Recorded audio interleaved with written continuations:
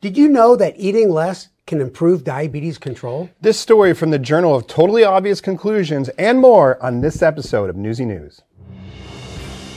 It's TCOID Newsy News with your hosts, Dr. Steve Edelman and Dr. Jeremy Pettis. Welcome to Newsy News. I'm Dr. Steve Edelman. And I'm Dr. Jeremy Pettis. Big news in the type 1 world as companies are finally seeking approval for the use of GLP-1 medications for us folks living with type 1. Eli Lilly has started its Surpass T1D study in which patients will get either Mounjaro or placebo to look at effects on weight loss and blood sugar improvement. If successful, we could finally have one of those amazing medications approved for type 1. That's right, Steve. As you know, Mounjaro has been approved in type 2 diabetes since 2022. And the first GLP-1 was actually approved in 2005. So type 1s are long overdue to join the party. You know what? Let's go ahead and look at our Newsy News running scoreboard of drugs approved for type 1 versus type 2 diabetes. Eric, can you go ahead and throw that up for us? Okay, so great. We've got insulin and then Similan. Actually, Jeremy, no one was using Similan and it was discontinued last month. Okay, so we've got insulin. But if Mounjaro gets approved, we can add that to the list. Would you look at that, Steve? We're up to 2. We're going to need a bigger board. Truly breathtaking. It is. All right, now for completeness, let's add all the approved drugs for type 2 diabetes. Oh, God. Yeah, it's still going. Oh, man, they are kicking the shit out of us, Steve. This is hard to watch, Jeremy. Finally. Ooh, jeez. In diet news, a new study tested time-restricted eating, a popular diet these days in overweight people with early type 2 diabetes. Participants ate only during a 4-hour window for 6 weeks, and the results were pretty impressive. Time-restricted eating improved pancreatic function, reduced insulin resistance, lowered A1C, and actually helped people lose weight. In fact, I've been so impressed with this data that I recently started implementing this approach with my patients. I actually have a video of my last patient visit. So Steve, take a look at this. Hi, Ms. Johnson. It looks like you have type 2 diabetes. Well, cheer up because I've got the perfect treatment for you. Here it is. Just don't eat. Hey, why do you look so angry? Wait, don't get up. Ow! What are you doing? Hey! Give me my stethoscope back. Oh. God, she's using it like nunchucks. I mean, what did I say? Nurse, help! Can anybody hear me? What? Where did that chainsaw come from? Let's be reasonable about this, Miss Johnson. Now stop. Okay, I'm sorry!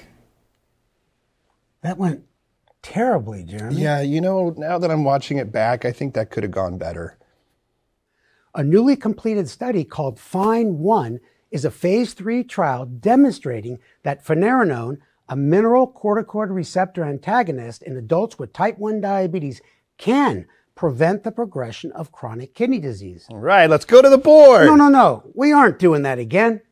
In any case, this trial has answered a pretty big question. The same kidney benefits seen in type 2 diabetes can extend to type 1. That's right, Steve. With such an important study and catchy title of FINE-1, the music industry is rushing to cash in on this craze. Now, it's a little silly, but effective in that they are changing lyrics in songs from fine to Finerenone. So let's have a listen. Finerenone.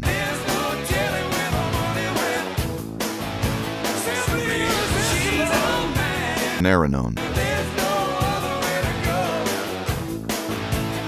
And another one.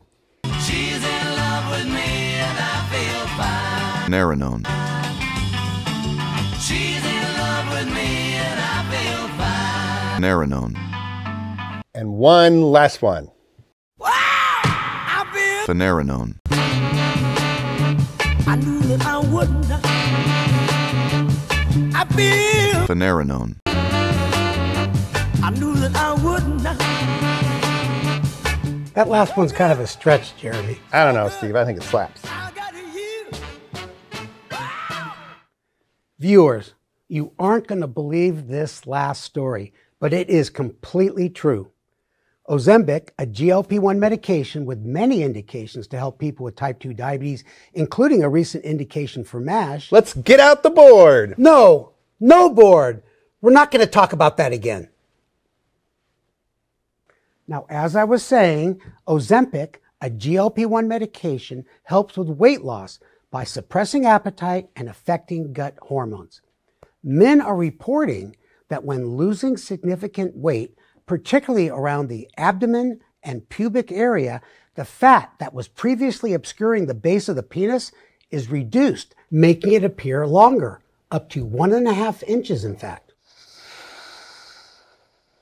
Jeremy, what's wrong? Steve, we must be doing something right. For the humor gods have blessed us with a story so ridiculous, so juvenile, that not even you, Steve Edelman, could have made this up. And really, there's only one way to properly thank and give praise to the heavens for the bounty that they've bestowed upon us. How?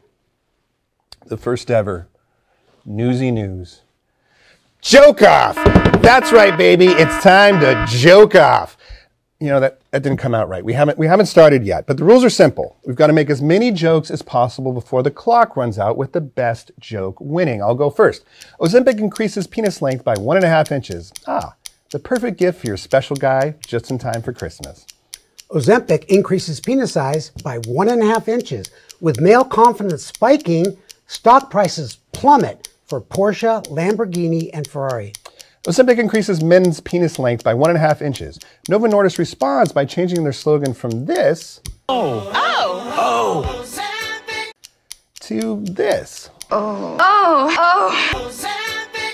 How'd you get that clip so fast? Don't worry about it, Steve. Men are so excited about Ozempic, not because they're healthier, because they finally have proof that it's bigger than it looks. Doctors say Ozempic makes things look longer, so finally men are seeing what women have been pretending to. Well, that's it. Time's up. Which joke was the winner? Well, every single one of mine, of course. For TCYD Newsy News, I'm Dr. Jeremy Pettis. What do you mean all of yours? And yours? he's Dr. Steve Edelman. Thanks for watching, everybody. You can't just say all of yours. I just did.